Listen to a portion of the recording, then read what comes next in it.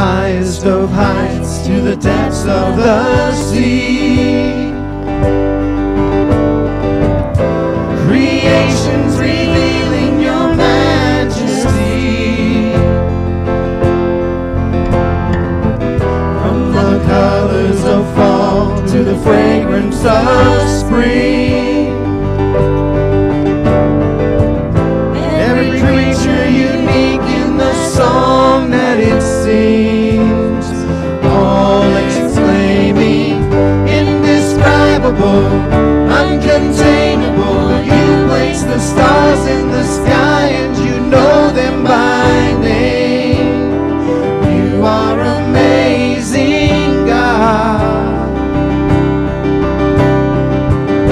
All powerful, untamable, awestruck we fall to our knees as we humbly proclaim, you are amazing, God. Who has told every lightning bolt where it should go, or seen heavenly storehouses laden with snow? Who imagined the sun and give source to its light, yet conceals it to bring us the coolness of night?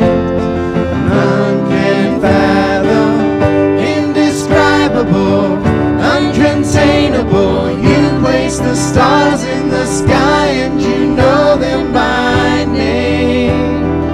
You are amazing, God.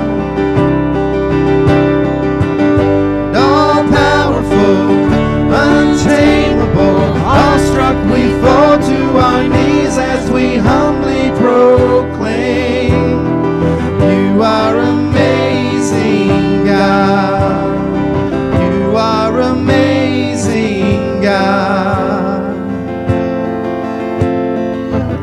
Indescribable, uncontainable, you place the stars in the sky and you know them by name.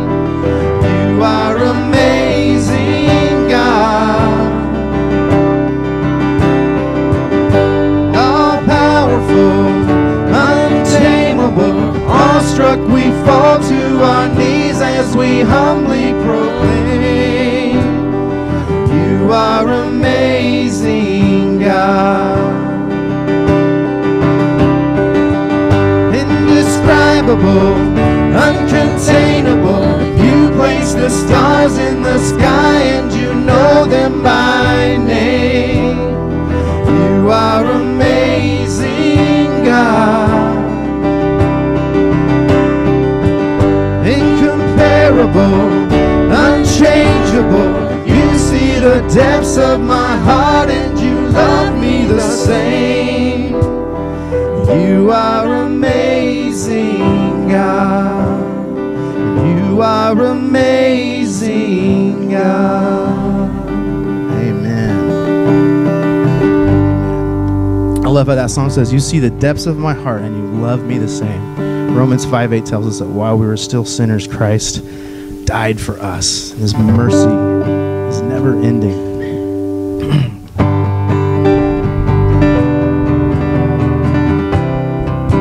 Great is your faithfulness. Great is your faithfulness, oh God. You wrestle with the sinner's restless heart. You lead us by still waters into mercy, and nothing can keep us apart. So remember your people, remember your children, remember your promise, oh God. Your grace is enough. Your grace is enough. Your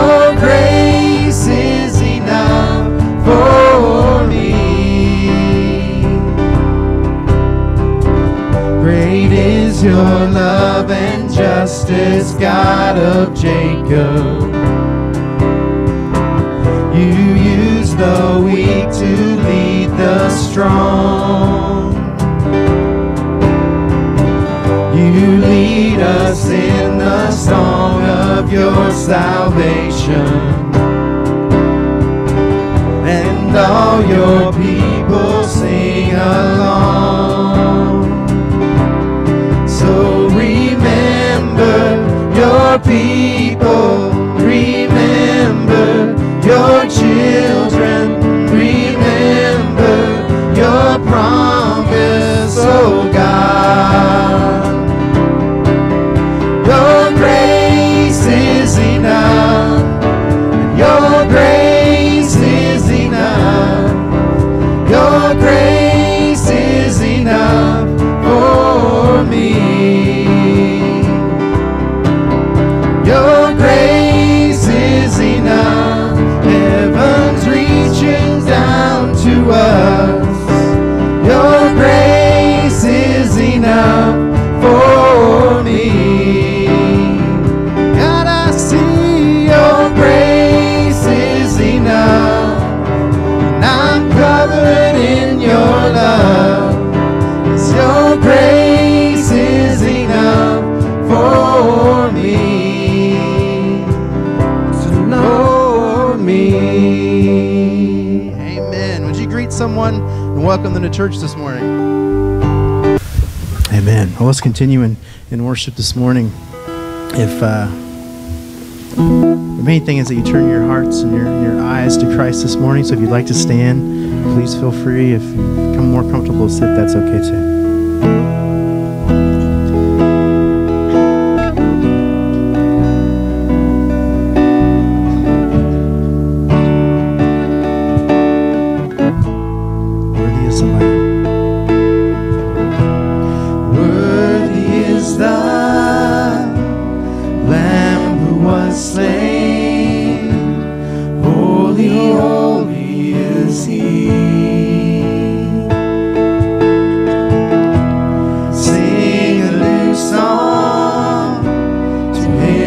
Sits on heaven's mercy seat.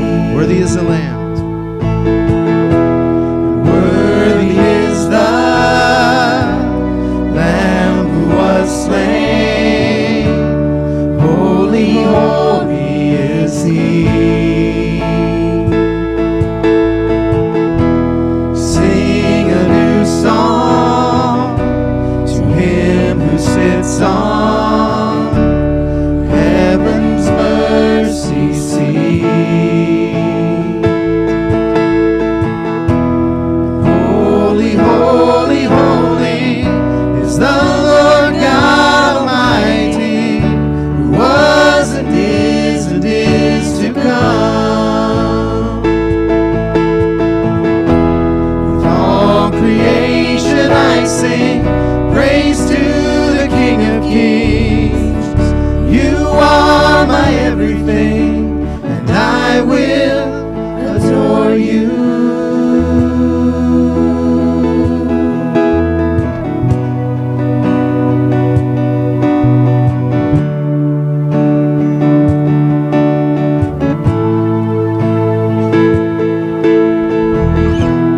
Clothed in rainbows of living color, flashes of lightning, rolls of thunder. Blessing and honor, strength and glory and power be to you, the only wise King. And holy, holy, holy is the Lord God Almighty, who was and is to come. With all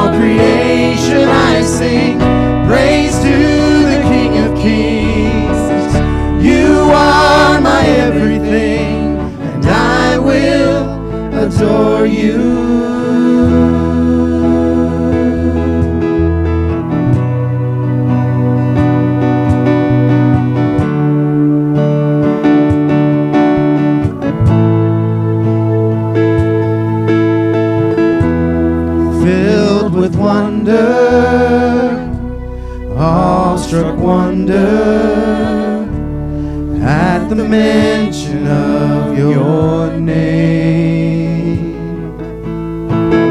Jesus, your name is power, breath and living water, such a marvelous mystery.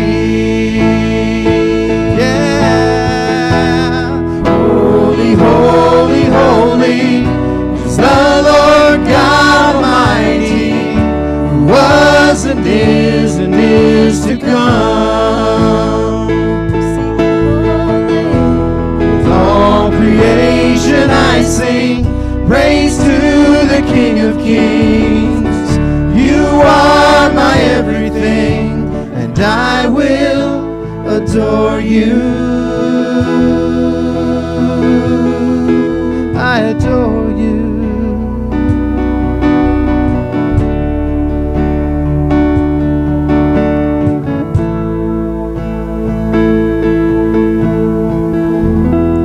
Amen. Amen. Praise God.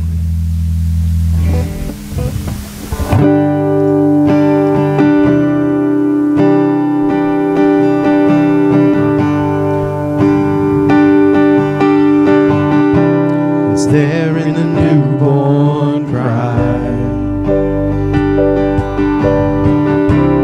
there in the light of every sunrise, there in the shadows of this life, your great grace is there on the mountain top.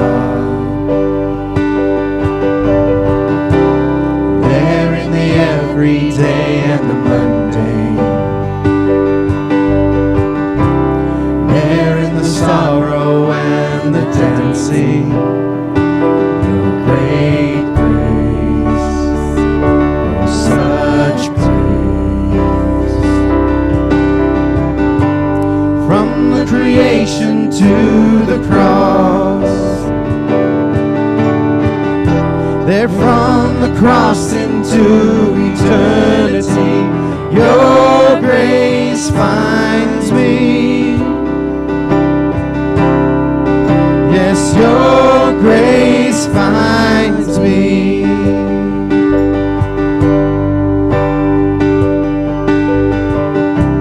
It's there on the wedding day, there in the weeping by the graveside, there in the very breath we breathe, your great grace. The same for the rich and poor, the same for the saint and for the sinner.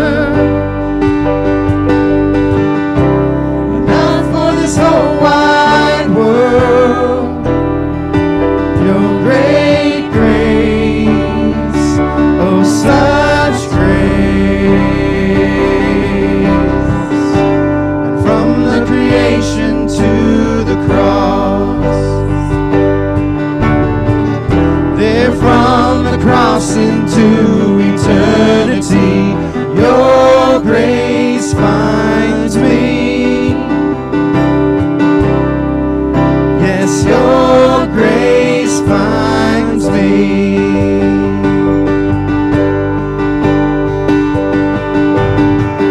There in the darkest night of the soul,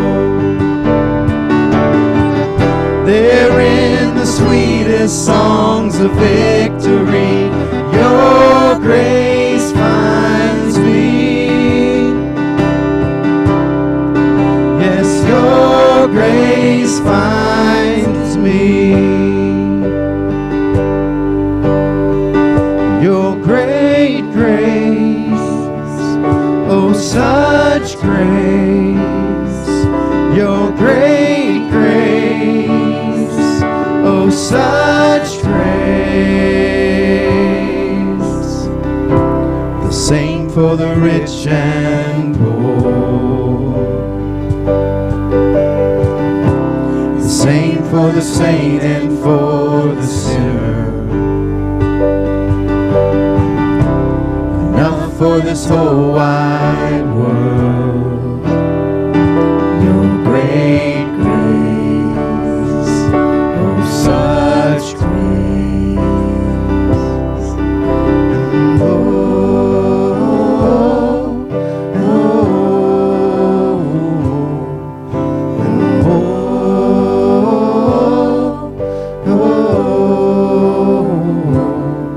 And so I'm breathing in your grace, and I'm breathing out your praise. Yes, I'm breathing in your grace. Forever I'll be breathing in your grace, and I'm breathing out your praise. Yes, I'm breathing in your grace. Forever I'll be breathing in your grace, and I'm breathing out your praise. Yes, I'm breathing in your grace. Forever I'll be breathing in your grace, and I'm breathing out your praise.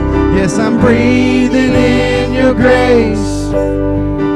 Forever, forever your grace finds me. Yes, your grace finds me.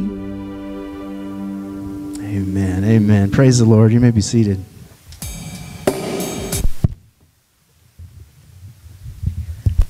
All right. Thank you guys so much. Thank you to Joe. Thank you for the team for leading us in worship this morning. Thank you so much for that. All right, if you have your Bibles this morning, and if you don't, please grab one in the seat back in front of you. Turn with me to 1 Timothy chapter number 1. Again, I want to welcome all of our guests that are here today. Thank you so much for being with us. And we would love a record of your visit if you want to fill out that card. And yes, if you want to put the flavor of pie that you would like for me to bring, I will. And I'd just love to get to know you, maybe answer any questions that you may have. And then also, yes, a big wow to our Christmas offering. That is awesome. What a great kickstart to our building program. You may be wondering, what's wrong with what we have. There's nothing wrong with what we have. We are grateful for what we have. Our problem is we're running out of room. And we may not be running so much out of room in here, as we do have some empty chairs, but we're running out of room in our children's department and our nursery. We're so packed in all 3 rooms, or 4 rooms, if you will, that we need to expand to give more room for the kids in children's church. So the idea is we need to expand our nursery, and we need to expand our children's church department because they are out of room, and that's what the offering is going to, or the building is going to. So be in prayer about that. We are hoping to start as soon as we can, as soon as we get enough funds to actually break ground. We're going to be doing that. So we need to do it more sooner than later. So be praying about that and how God would continue to use you, and how God can continue to bless this church so we can get that underway. All right, we are continuing in our series. Last time I preached was 3 weeks ago, and I had major surgery, and so I wasn't able to be in the pulpit. And I want to thank Jared and Wes for filling in and doing a fine job of preaching the gospel and standing before you guys and giving you the Word of God. I hear they did an excellent job. Yeah, maybe too good of a job. So maybe I won't let them come back because I can't let anybody preach better than me. So I'm just kidding. I'm just kidding. No, I'm grateful that men can give us the Word of God. So grateful for them. I can't wait to hear them hear Jared. I didn't get to be here for Jared's preaching, but I got to be here for Wes's. So, but I look forward to hearing Jared again. All right. 1 Timothy chapter number 1, we're continuing our series in Behavior and Belief, God's Pattern for the Church. We're doing a verse-by-verse study through the book of 1 Timothy and 2 Timothy. And we're asking questions because I think these questions are very important. And they're questions as is, what is church supposed to be like? Are we doing this right? When we meet and when we gather together, are we doing this right? What does the Bible say? what should the local church be doing? What should be the priorities of the local church? How should the local church be ordered and administered? And then how should we relate to one another in the local church?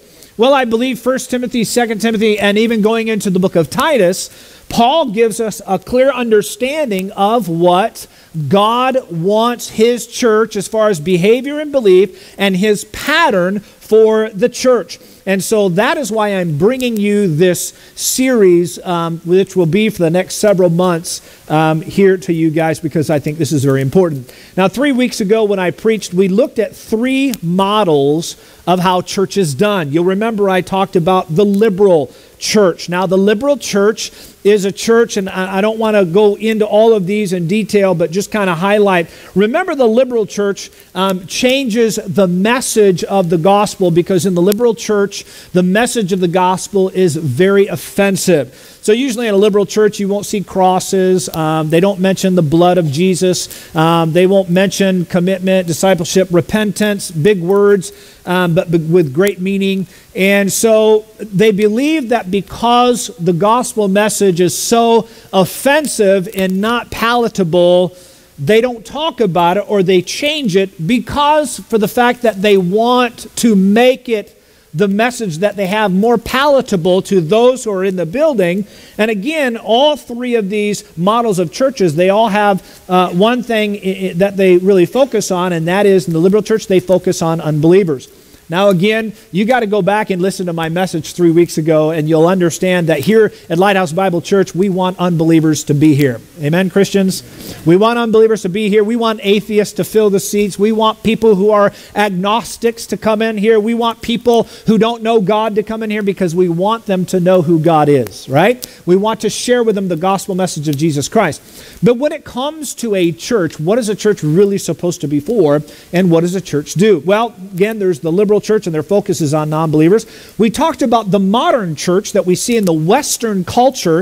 If you do a study of churches here in America, we call it the Western culture, you'll find the modern church. Now, the modern church doesn't change the message of the gospel, but the modern church believes that the message of the gospel is outdated, that it's old. And so what a modern church will do is they'll do things in their methods a little bit differently, or more of a worldly atmosphere, if you will, to make the gospel message more palatable. They try to make the message more acceptable by making their methods more attractional. And so the modern church will do everything attractional to get people to stay, to get them attracted to Jesus. And you have to be careful with that, because whatever you use to attract people to Jesus or attract people to the church, you've got to continue to do to keep them coming.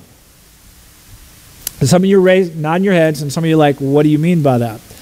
If I bring secular music into this congregation, let's say I decided that we're going to play some Aerosmith and some AC/DC and some Bob Seger. Maybe we're going to do some country. We're going to bring Randy Travis. Is that Randy Travis? Yeah. And I can't remember the other guy. But anyways, we bring that kind of music in here. And Joe's doing his light on his phone. So, yeah. And so we do that, and we do. Now, the whole purpose of bringing secular music in here is to get the people excited about, hey, did you hear at Lighthouse, man? They're rocking it over there. They're playing AC/DC's Highway to Hell, man. You got to go check it out. And everybody comes in, and, we're up here jamming out to this rock music, and all the people that come in that are unbelievers are like, yeah, this is awesome. This is my kind of church. This is what I want to be in. Now, the problem with that is that I'm going to have to continue to do more AC/DC and Van Halen and all that stuff to keep them interested in continuing to come. Are you with me? But you have to ask yourself, is that really what God wants for His church? Okay? So what we have to do is, again, the reason why I'm teaching you this is so that we can see through God's Word, what does God want? What is God's pattern for the church? And then, of course, their focus, of course, is in unbelievers. But then the biblical church, that if you study the New Testament and you look at how did God design the church and what was the church designed for? The church was designed for believers. Matter of fact, it's believers that make up the church. Are you with me? We all know that. And some of you are seasoned Christians. You know that we who are believers in Christ, we make up the body of Christ. We are the church. Now, that's not to say that unbelievers aren't welcome here. Are you with me? Okay, so just so we understand each other, people are going, oh man, Tim doesn't want, no, I want unbelievers to come. But the biblical model of the church, when God instituted the church through Christ, it was for believers. When you read all of the New Testament writings of Paul, of John,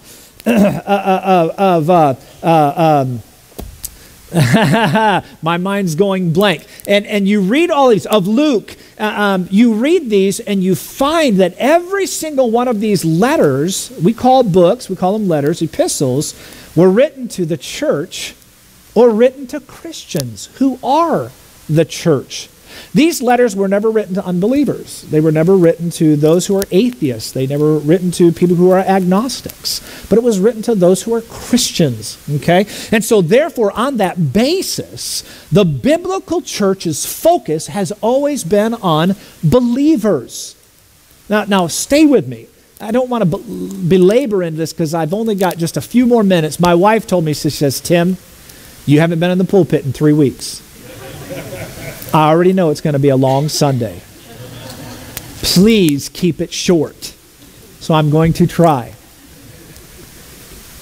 But the biblical church's focus was always on believers. As you read the epistles, as you read all the way from Acts to Revelation, you'll find that the emphasis, everything, all the teaching was on the church, the church, the church, the church. Believers, get right with God. Believers, stop doing this. Believers, start doing this. Love one another, encourage one another, strengthen one another, pray for one another. Do all of these things as the body of Christ. Corinthians, great chapter, 12, 13, and 14. The gifts of the church, the gifts to the believers from the Holy Spirit.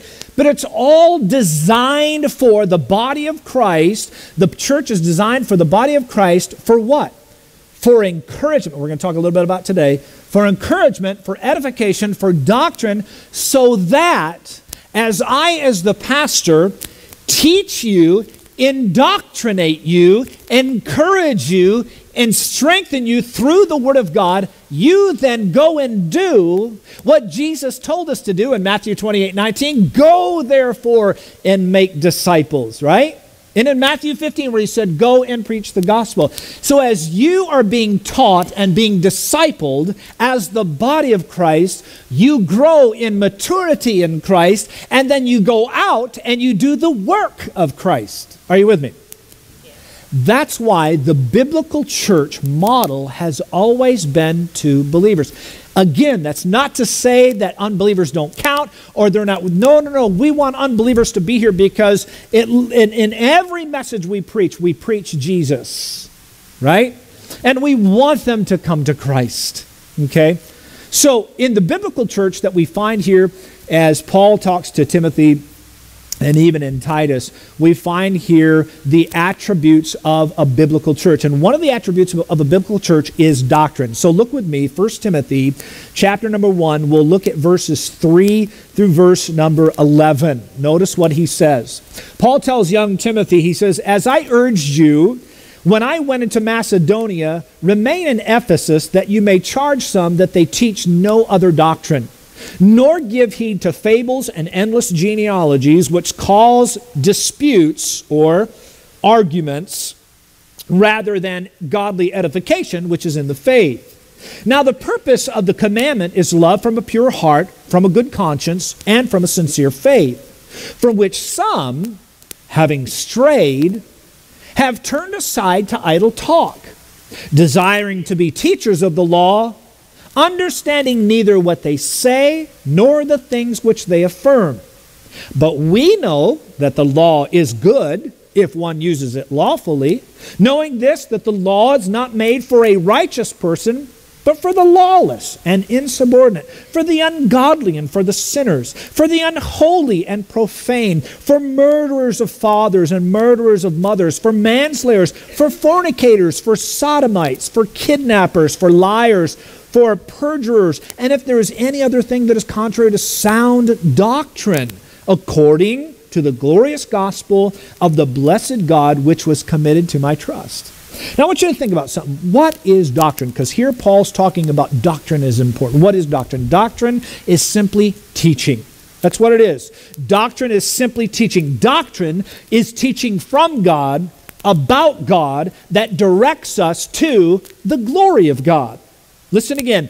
Doctrine is teaching from God, here in the Bible, about God, which leads us or directs us to the glory of God. Now, with that being said, doctrine, we ask ourselves, is it really that important? Well, yes, doctrine is extremely important. Now, I'm going to use the word sound doctrine. I'm going to use the word biblical doctrine or healthy doctrine. They all mean the same. Okay, and I'm meaning doctrine that is taught out of the Word of God, okay? So when we look at that, we ask ourselves, well, is doctrine really that important? Well, it's extremely important, very, very important. As a matter of fact, we can find that Paul tells Timothy in 1 Timothy 4:16, he says this. He said, take heed to yourself and to doctrine. Continue in them, for in doing this you will save both yourself and those who hear you. As a matter of fact, in the same book, chapter 6, verse 20, he says this, O Timothy, guard what was committed to your trust. What was committed to Timothy's trust? Doctrine, biblical doctrine. Avoiding, listen to what he says, avoiding the profane and idle babblings and contradictions of what is called knowledge. Now notice with me in your notes, there's several passages here. Turn with me to 2 Timothy. We're going to look at these real quick. And again, I told you, make sure you bring your Bible. You're going to want to highlight, underline, because this will be good for you. And I believe that it's very important that I, as a pastor, and any pastor, I believe that we should give you the Bible. I believe that we should saturate you with the Word of God. We should be pouring out the Bible verse by verse and getting you the Word of God, because I believe that's what pastors, according to the Word of God, ought to do. But notice with me, 2 Timothy chapter number 1, verse number 13, and Paul says, hold fast the pattern of sound words which you have heard from me in faith and love, and which are in Christ Jesus. Same chapter, look at chapter number 2, same book, chapter 2, look at verses 1 and 2. He says, you therefore, my son, be strong in the grace that is in Christ Jesus, and the things that you have heard from me among many witnesses, commit these to faithful men who will be able to teach others also. Look at same chapter, verse 15 through 18. Paul says, be diligent to present yourself approved to God, a worker who does not need to be ashamed, rightly dividing the word of truth. But shun profane and idle babblings, for they will increase to more ungodliness,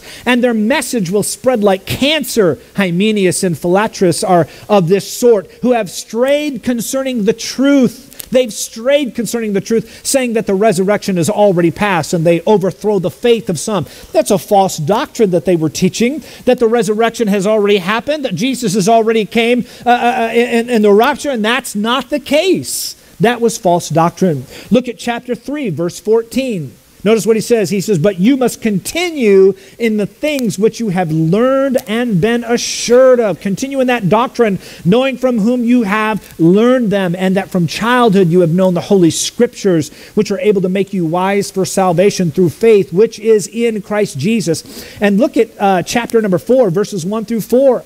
Paul says, I charge you therefore before God and the Lord Jesus Christ, who will judge the living and the dead at his appearing and his kingdom. Preach the word. Preach sound doctrine. Preach what God has said in his word. Thus says the Lord. Preach the word of God. Be ready in season and out of season. Convince, rebuke, exhort with all longsuffering and teaching. For the time will come when they will not endure sound doctrine or biblical teaching, there's that word doctrine, but according to their own desires, because they have itching ears, they will heap up for themselves teachers, and they will turn their ears away from the what?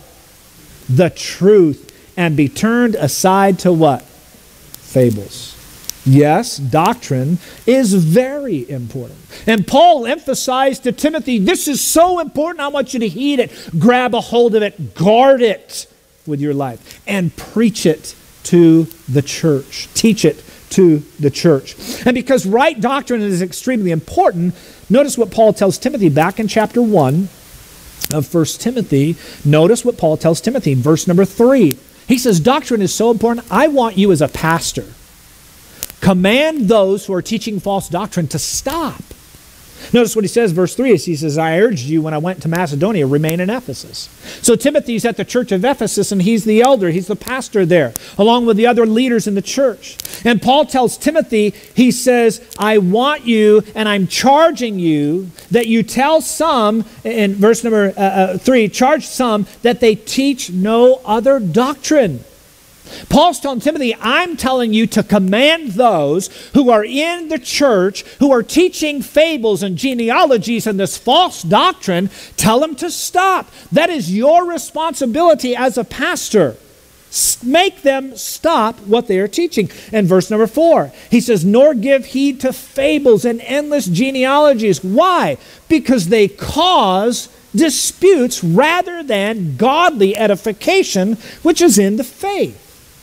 Now, he tells them to command to stop this. And I'll be honest with you, as a pastor of this church, I say this, I have people that want to teach Bible studies, and I'm all for it. We got Jordan Hunt teaching a men's Bible study on Thursday nights, and I hope you guys will come to that. I don't know if, is it too late? Can guys still come to your Bible study, or is it like a close, only a select group can only, no, I'm just kidding. Yes, please come. And he's got a Bible study. We have ladies' Bible studies that are that happen and time to time. Matter of fact, 2 of them just ended, and so I'm sure we'll have more come up. But here's the thing. I always want to know as a pastor what's being taught in this church. Now you say, now what business is that of yours? Well, it's all my business of what's being taught in this church, because Paul told Timothy, make sure you know who's teaching and what they're teaching in the church.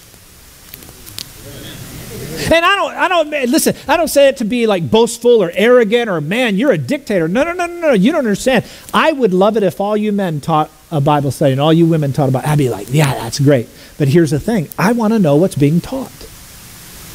Because it is my responsibility, as God has placed me here as a pastor, to make sure that people aren't teaching false doctrine. And why is that so important? Why is it important that right doctrine is being taught? And here's why.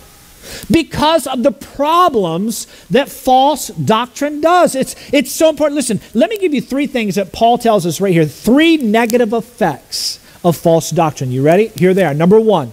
False doctrine causes disunity in the church. False doctrine causes disunity. As he said in verse 4, he said, nor give heed to fables and to endless genealogies which cause disputes. The word disputes means arguments. Have you ever been in a church where people argue? How many of you loved that church? Right? Nobody loves going to church and you've got an argumentative person. Have you ever met an argumentative person? They love to argue, they love to debate, and they just do it just to cause argument. Are you with me? Right? And here, Paul tells Timothy, he says, here's the problem. When you have people that are teaching false doctrine in the church, he goes, what that does is, all that does is bring arguments. It brings disputes into the body of Christ. And here's the thing, when you've got 2 people that are arguing, and you've got 2 people that are disputing one with another, and they're doing this, there's no unity. Are you with me? You cannot have unity in the church if you have 2 people that are going head to head, disputing and arguing over something that does not matter. Because there are some things that people argue about in church that just don't matter. Now, that's not to say that there aren't things that do matter and need to be, should I say, I don't know if I want to use the word debated, but it needs to be addressed. And addressed head on. And I'll talk about that here in just a minute. But in some false doctrines or teachings that was happening here at the church of Ephesus, some of it was just silly. And it had nothing to do with the truth of the Word of God. Matter of fact, look with me in chapter 6. Disputes cause disunity. Chapter 6 of this book, verse number 3. Notice what Paul said. He said, if anyone teaches otherwise and does not consent to wholesome words, even the words of our Lord Jesus Christ, and to the doctrine which accords with godliness, what? He is proud. He knows nothing, but is obsessed with disputes. You ever met somebody that's obsessed with arguing? He's obsessed with disputes and arguments over words from which come envy, strife, reveling, evil suspicions, useless wranglings. And by the way, the phrase there, useless wranglings, means continuous arguing. They just want to keep bringing it up and bringing it up. They want to fight. They want to argue. They want to argue. They want to argue. He says, of men of corrupt minds and destitute of the truth, who suppose that godliness is a means of gain. In other words, they're teaching a doctrine here. One of the doctrines they were teaching is like, hey, listen, if you're right with God, you're going to be blessed financially. And God blesses you financially by your standing of how godly you are. So the more godly you are, the more richer you are. That's not even in the Bible. Are you with me? He says, from such withdraw yourself. From such withdraw yourself. 2 Timothy 2:23 says, but avoid foolish and ignorant disputes. Why? Knowing that they generate strife. What are ignorant and disputes? What are ignorant disputes and of foolish and ignorant disputes? For instance, Christmas. Should we celebrate Christmas, Pastor? We shouldn't celebrate Christmas, because celebrating Christmas is you're worshiping other gods, and that's a pagan holiday. And Pastor, we should, and then all of a sudden these people that want to argue and dispute this will go to you and go to different, hey, what do you think? Pastor says we ought to celebrate Christmas, but we ought to celebrate Christmas because when you put up a Christmas tree, you're worshiping the God of the woods and the devil and all this stuff. And listen, we just got to stay away because it's pagan and all this. And I'm like, don't be a goober. Right? Come on. Really? But people are hung up on stuff like that. Come on. People are hung up on that. It's like, well, we shouldn't celebrate Christmas because Jesus wasn't born on December 25th. It's more likely he was born in April or August.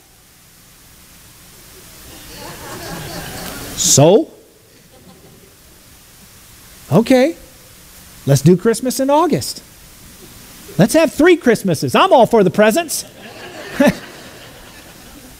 But the point is that people can get into foolish and ignorant disputes, all because, here's the problem, all because they want to dispute it. They want to argue.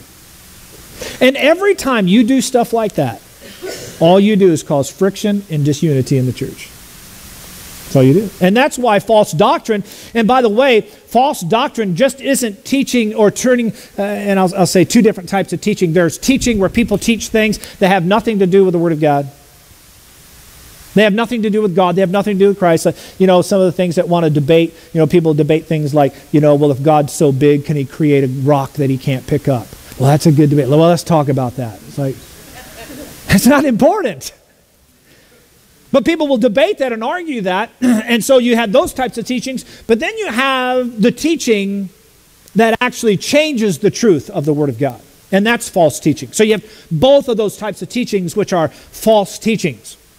So, number 1, false doctrine causes disunity in the church. Number 2, false doctrine turns people away from the truth. Look at verse number 6.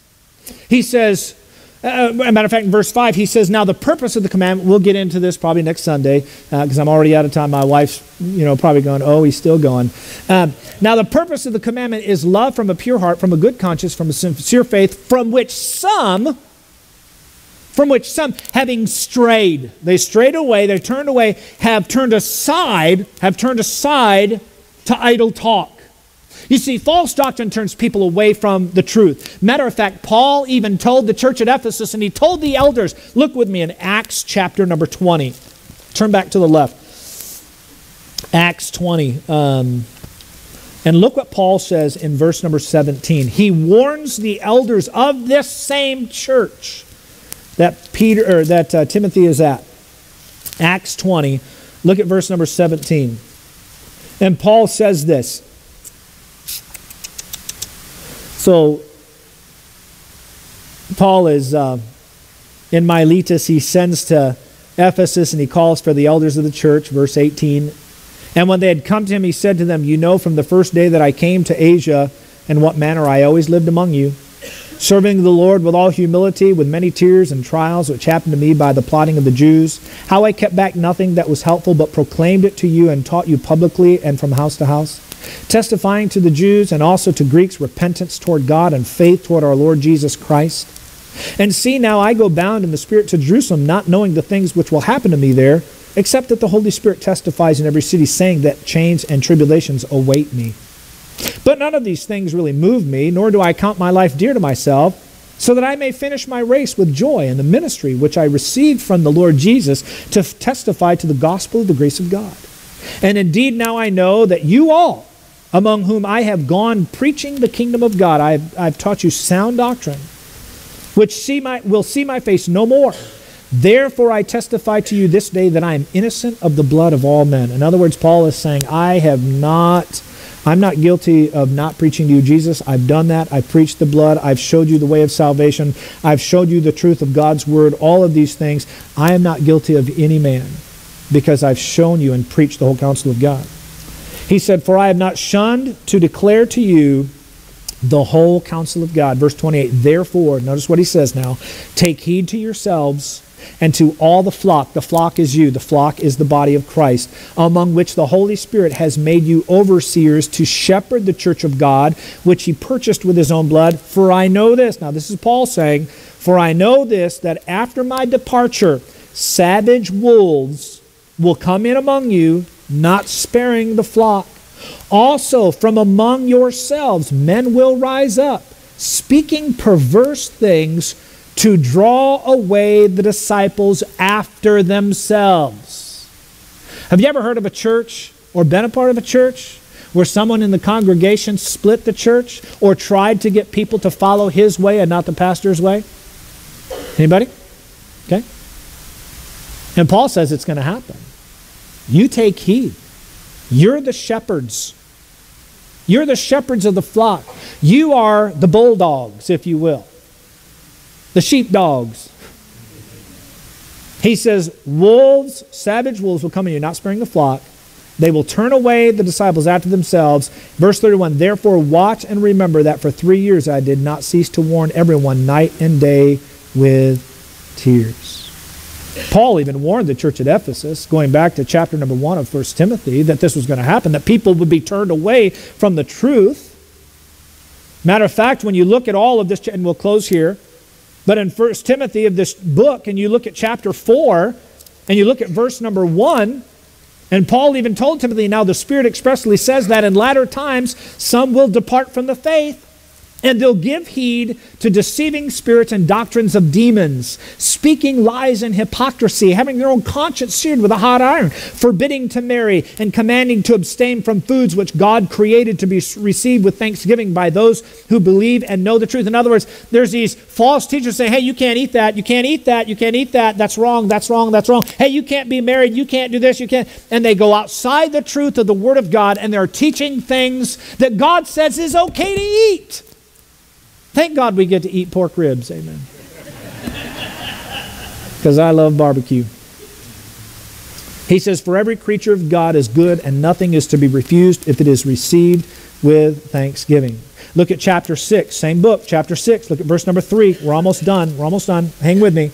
Chapter 6, verse 3, he says, if anyone teaches otherwise, we've read through that. He is what? He is proud, knowing nothing, obsessed with disputes. But notice with me in verse number 20. Same chapter, verse 20 says, O Timothy, guard what was committed to your trust, avoiding the profane and idle babblings and contradictions of what is falsely called knowledge or doctrine. He said, by professing it, some have strayed concerning the faith. Grace be with you. Amen. Look at 2 Timothy chapter number 3. Look at verse number 1. But know this, that in the last days perilous times will come, for men will be lovers of themselves, lovers of money, lovers of money. Turn on the TV preachers, right? And you see it. By the way, I'll get into this next Sunday, but false doctrine, and I'll be talking a lot about this and what you have to be careful of. But when I had my surgery and I'm laying in the hospital, and this was Sunday, so you guys are here having church, and I'm like, okay, so I'm going to thumb through the thing, and I'm going to try to find me a TV preacher. And I got up, of course, I got up every 2 hours because you couldn't help it because the nurses come in there every 2 hours, you know. And they're poking you or jabbing you. Hey, are you okay? Well, I was until you woke me. But anyways, it was, I don't know, 3 o'clock, 4 o'clock in the morning. I turned on the TV. I said, well, let me see if I can get some preaching on there, and I'll have church here. And I've got the video on my phone. I wish I could get it up on the screen, but I don't know how. But if you want to see it, I'll show it to you. But there's a guy on there, and he began to talk about, he's got this little, like a ketchup envelope, you know, the ketchup envelope you get from Burger King, and it's filled with healing water. And natural spring water, healing water, anointing water, he says. And if you'll take this and do what he says, God will bless you financially. And all of a sudden, he's got all these people that are coming. God blessed me with $25,000 when I used that spring anointed water. And person after person, God increased me $250,000 when I used the spring water. And the more I'm watching it, the more comical, but the more mad I'm getting.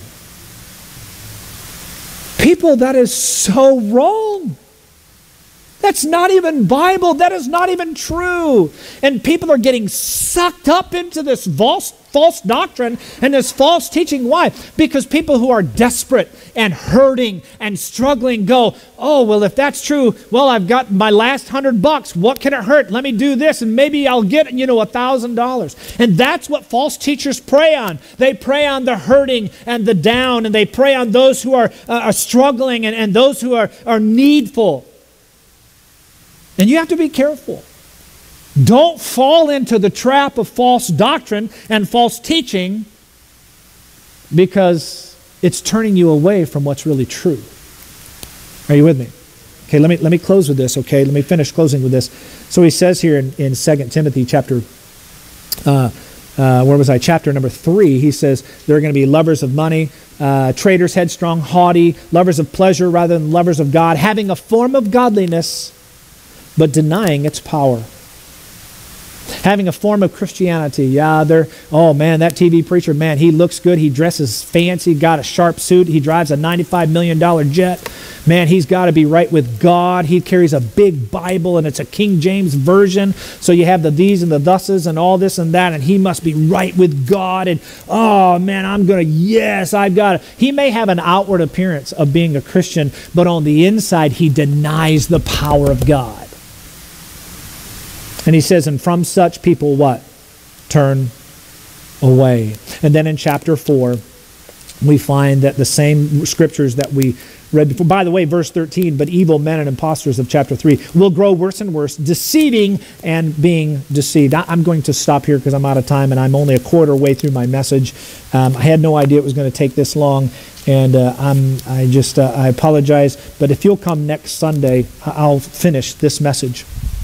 And I hope that you'll be a part of this, because it is so important that you as believers understand true doctrine, right doctrine, biblical doctrine, healthy doctrine. Why is that so important? Because so many people are being turned away from the truth and are believing some weird things when none of it's in the Bible. Now, you may be here this morning, and please, I'm not here to offend you. I'm not here to, if you believe in different things, I'm not here to make fun of you. I'm not here to browbeat you. I'm not here to condemn you. I'm not here to any of those things. But what I am here to do is to tell you the truth. And I want to show you the truth. And in showing you the truth, maybe you'll see that the false doctrines that you believe are a lie, and that are turning you away from what's really important. And what really is important. Next week, we're going to find that Paul tells Timothy there's two things that are so important when it comes to teaching sound doctrine that people are missing. We're missing the two most important things that are to be there when people are teaching and preaching the Word of God. Two important things. You'll find them right there in chapter number 1 in the verses that we just read.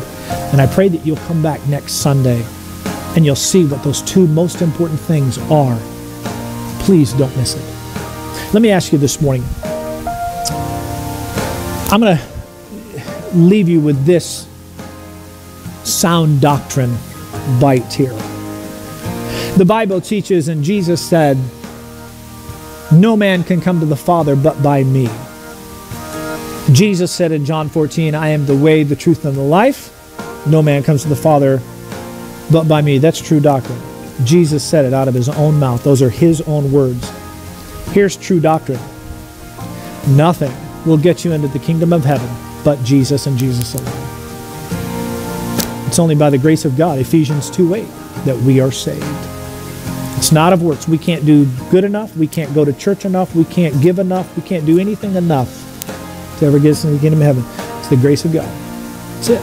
It's the grace of God. Not of works, so that we can't boast. That's true doctrine. That comes right out of the Word of God. So my question to you is this morning, all of you, some of you I know, some of you I don't know, have you relied on that true doctrine? Or are you still believing a false doctrine that tells you that there are many ways to God? Or tells you that if you're a good person, you can get to God? Or tells you that if your parents pray enough for you, you can get to God? Listen to me. That is false doctrine, not true doctrine. The true doctrine and right doctrine is what Jesus said. So have you made Jesus your Savior? Have you understood that you yourself, which, by the way, we're going to talk about the law, the commandments that he says there in chapter. All this is so good. I wish we could stay here another hour because it's so good. Not my preaching, but the word. I'm just saying, it's just like there's so much there. That the law was given to us so that we could see that we were sinners. That you're a sinner. I'm a sinner. And we've all done wrong before God, and you've got to see that and admit that you're not a good person. I'm not a good person. You're not a good person. And when you understand that, you'll know that Jesus, who is very good, gave his life for us who are not good. And when he did that when we who are not good receive him who is good, we take upon the righteousness of Christ and we become good. Children of God. So if you've never made that statement of faith, if you've never professed Christ, if you've never received him as your Savior, the only one that can forgive you of your sins, the only one that can redeem you, the only one that can wash away all the yuck that you've done in your life, then I want to encourage you to do that today. I want to encourage you to call upon Christ to save you. I want to encourage you to recognize and acknowledge that you're a sinner and that only Jesus Christ can save you and that only he can redeem you and give you eternal life. So would you bow your heads?